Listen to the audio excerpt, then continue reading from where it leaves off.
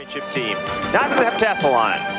And there were hurdles to clear for the world's greatest female athlete as well, as Jackie Joyner-Kersee had thoughts of the life-threatening asthma episode from last Mother's Day on her mind. But a clear ride in the hurdles. Her time 13:01. It was first, then the shot. And as the drizzle came down, she was in danger of not performing well in this event. Her first two throws, not so good. She's happy with her third throw. 50 feet 5 1/4 inches.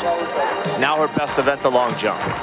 Jackie Joyner-Kersee, the former world record holder in the long jump, was able to stretch it out to 7 meters 07, 23 feet 2.5 inches.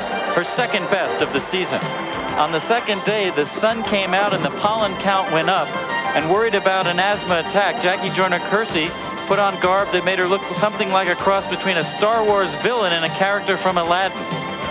She persevered in her worst event, her weakest event, the javelin, and was able to go on to victory in yet another heptathlon. The celebration?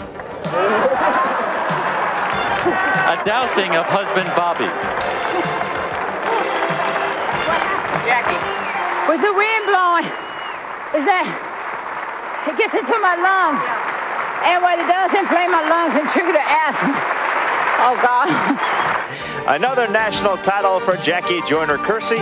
Kym Carter, a teammate of hers at last year's Olympics, was second. DeDee Nathan, who was fourth Olympic trials, joins them this time.